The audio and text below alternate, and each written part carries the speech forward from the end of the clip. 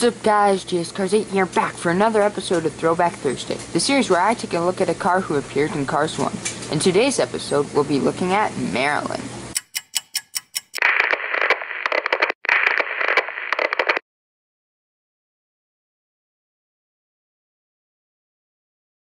Marilyn appeared at Ramon's House of Body Art towards the end of the first Cars film, when Radiator Springs is finally put back on the map. She's had a number of releases from both Thailand and China, most recently in 2018, as well as a metallic variant.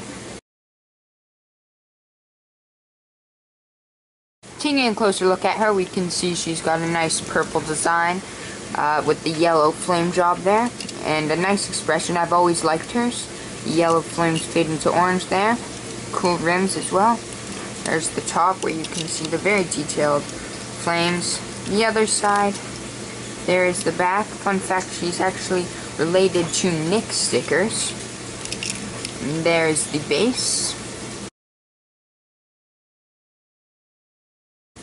Here she is with her past counterpart Greta. And Marilyn clutches McKay. Thank you so much for watching this episode of Throwback Thursday. If you did enjoy, be sure to leave a like and comment down below. You can subscribe to my channel by clicking there. Watch another video by clicking there. That's all for today, folks. See you in another one. JSCars8 signing out.